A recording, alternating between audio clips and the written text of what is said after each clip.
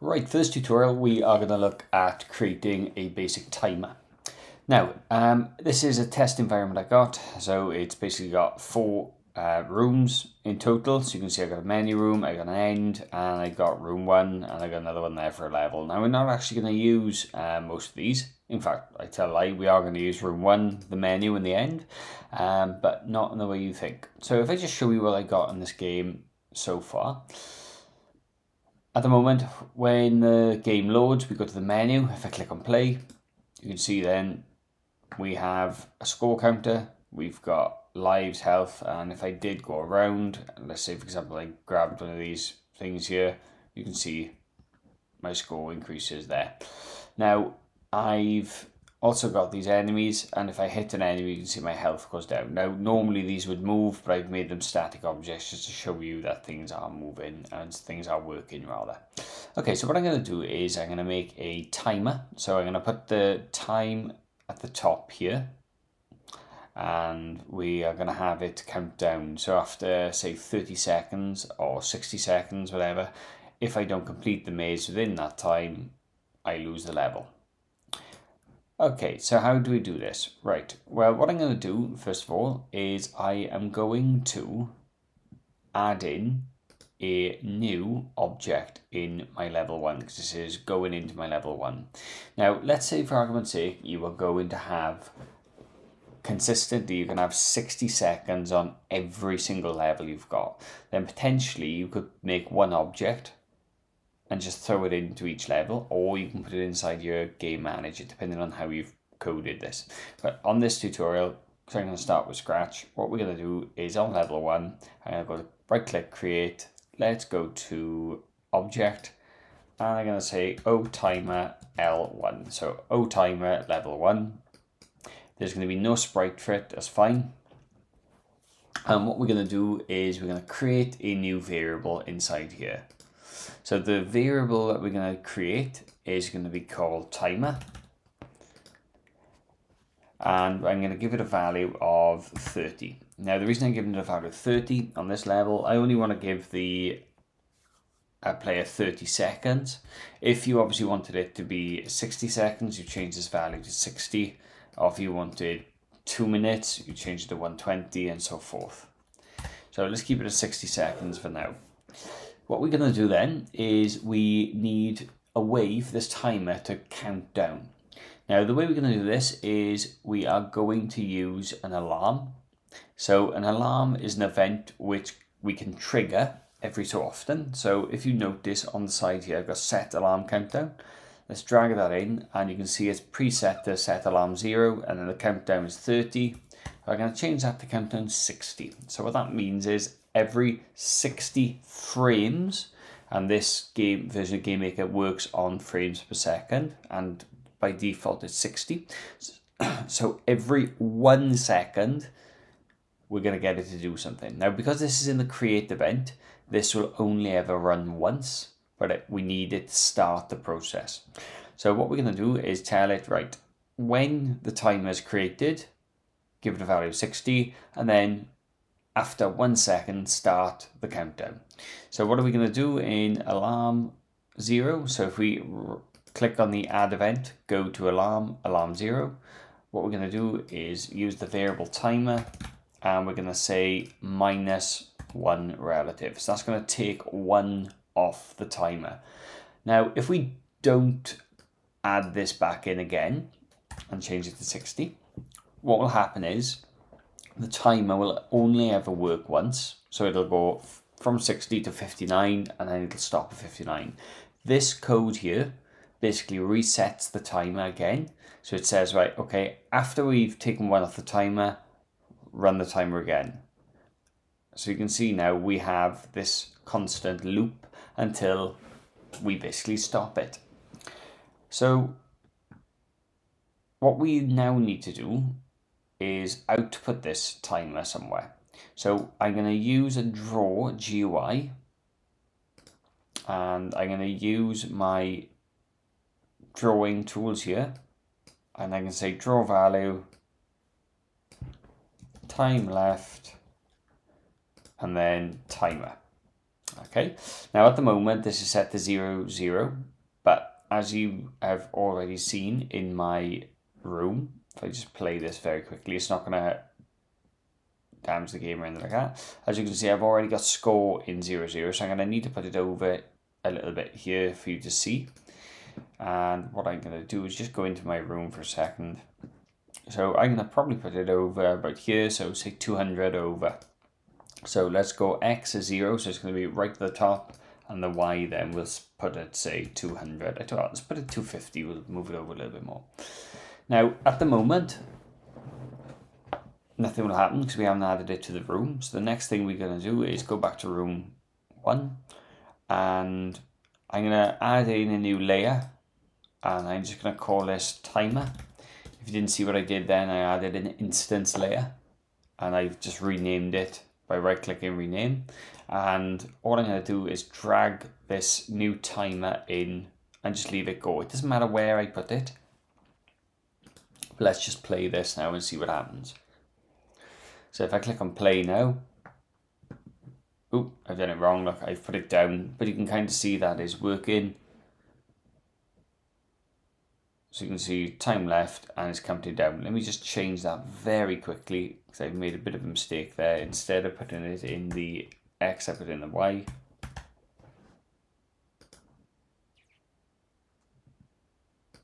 Okay, there we are. So you can see now that's counting down there.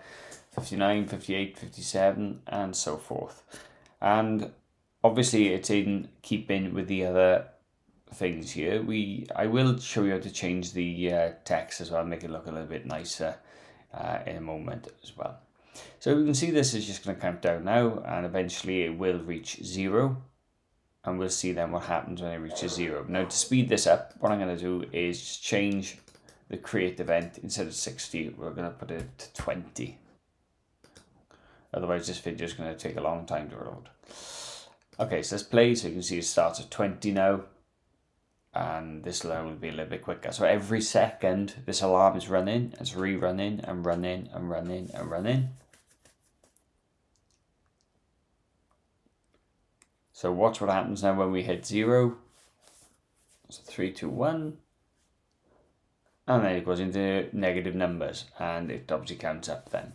So we have a little bit of an issue because we've got the timer working, but we haven't said what happens when the timer reaches 0. Now, in order to do this a little bit of justice, what we're going to do in the timer here, I am going to use a step event. Now, a step event checks every second of the game, whatever the code is. So let's say, for argument's sake, we are going to use an if statement here. So we're going to say if the timer is equal to 0, so if the timer ever gets to 0, then what we need to do is go to room. So all I've typed then, the toolbox is go, and you can see I've got go to room.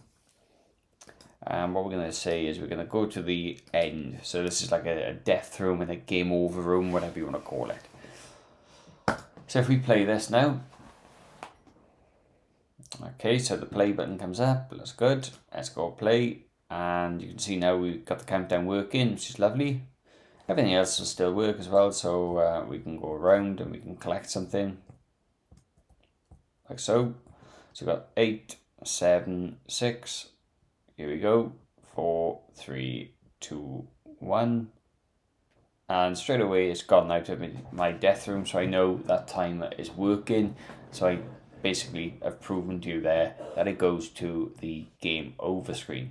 Now, if we did have buttons there and we started it again, the timer would always restart because we have the variable there that we call timer, and we set it to a value. Now, let's say, for example, if you wanted this timer to be on every room, then all you can do is you need to drag this object into every single room, and that then will allow you to have that timer in that specific location in that room. And if you were going to do that, I'd advise you to put it inside something like a game manager. What you might want to do though is have different timers for different levels, because a level might be a bit more complex. Now, one more thing that I will show you, if you look at the game, there's two more things actually. If you look at the game, you'll notice on the health there, I've used a health bar. And on the timer there, look, you can see the timer's counting down, that's fine. So we can actually change this value here. Instead of having a number, we can actually have a little bar going down. So how would we do that? Well, if I go back to my Draw GUI, and you'll notice there is a Draw health bar. Now what I'm going to do on this one, you don't need to do this. You only need to do this if you wanted a bar going down instead of a number counting down. So what we want is a value.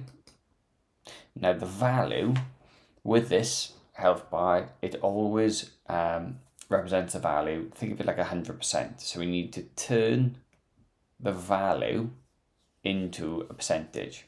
Okay, so what we're going to do, if you notice in another object here, I've used the health bar, but there.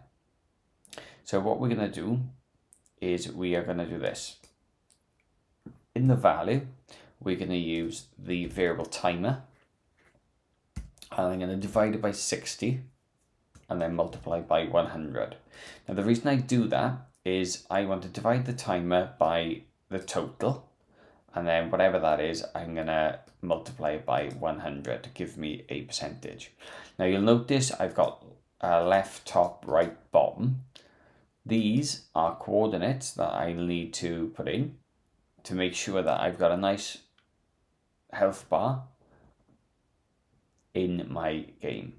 Now this does take a little bit of fiddling, so if you just watch what I'm going to do now, but this might be different in your game. So if I were to play this, nothing's really going to happen here. You're not going to really see this. You may see a line in the corner. No, I don't even see that. So what I want is the bar to just be over here a little bit. And it's going to automatically move down like I've got the health bar. So how do I do this? Well, if you notice, I've already got the health bar here. So you can see top is 0. Top will always be at the top. Bottom there, 30. So I know, for example, the bottom is going to be 30. And what we need to do is move it over. Now, at a bit of a guess, if the draw value starts at 250, going over from the left, that's probably going to be at least 300. And going over then from the right, we'll say 500 as an example. Now, I don't know these because I haven't looked at these in the past, so I don't know if they are going to be right. Now, what we need to do as well is work out the minimum color and the maximum color. Now, if we're looking at health, you could use green and red. Don't mind, whatever. For this example, I'm going to just use a light blue, and we're going to use then a slightly darker blue.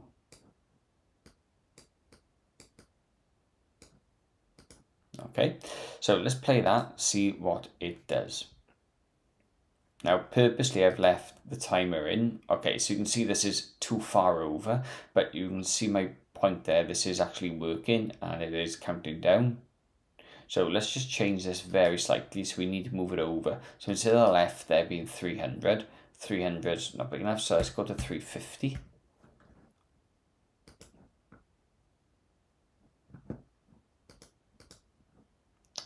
Okay, so again, not too bad. That is working. You might want to extend the other way then a little bit, but you can see it is working. Now, one thing I have left in,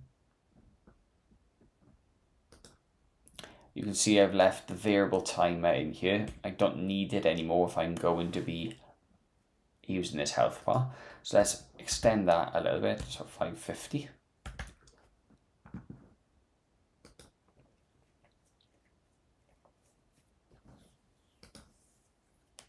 And there you have it. It'll now work and it'll count down as the variable gets its value taken off. Now, it doesn't really matter whether you have a number displayed or whether you use one of these bars. They'll work in exactly the same way. It is just purely for a visual for your game, depending on what you want. If you wanted the number to go down or if you wanted something like this to go across. The only one other thing to show you is if you wish to change the font type to make the font look a little bit different. Now this will change depending on what your game looks like. I'm just looking now here, you can see the health of the time bar there, look, is changing colour. It's gone a little bit lighter than it originally was. And here we go. Gone, lovely. Okay, so what happens if you want to make the font stand out and look a little bit different? Well, if you notice, you've got a fonts folder on the right hand side here. If we right click on it, go to create and then go to font, I'm going to just call this font headings. All right. Now on here, I can choose the type of font I want. If I was you, stick with the standard font because they typically are going to be on every PC. So if you did move PCs and go somewhere or try another computer out or a Mac or whatever, it'll work. So if you stick with a standard font, that's fine. The size, obviously you can size it up to whatever you want. You can also to make it bold, regular, whatever. So I'm going to actually purposely make this bold and make it a bit bigger. Now once you've done that, the font is made and you can see it says in here. Now the good news is it's really easy to use this font. What you do is you go to the top of your, wherever you've got these draw GUIs, and you basically add one of these red blocks in. This red block here, look, set font color, or set font, sorry, and then you change by clicking the asset changer. Now you'll notice I've just added that set font into the game manager. Now, if you set it somewhere, the way GameMaker works is it sets it throughout. Now, if I just play this just to show you what can happen, and probably has happened here. Lovely. Okay, so I've now made these fonts a little bit bigger and you can probably see there's a little bit of an issue. So this is a little bit of an issue where now the timer bar here is too close. So you will probably need to make some sort of adjustment here as well. So let's just go into the old timer and notice that the set font isn't in here. It's fine, because once it's been set here, it's fine. If you did have a different font, and I'll just show you this now, if we were to create a different font for our timer. So let's change this, we'll have font timer, and for the font timer, we are going to have Arial Narrow. And the only reason I'm doing this is just to show you how you would have a different font somewhere. So you'll notice in my game manager, I've got the set font there. We add another set font into the old timer.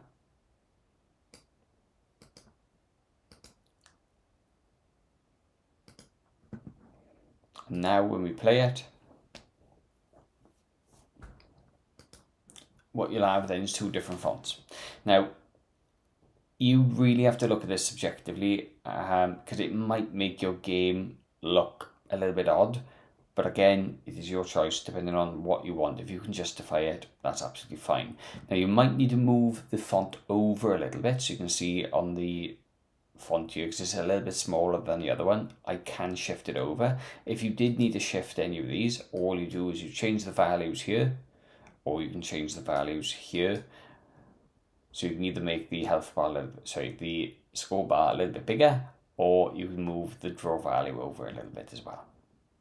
So in a nutshell, that is how you would add in a timer. You can either do it via having a number deducting, or you can use a health bar.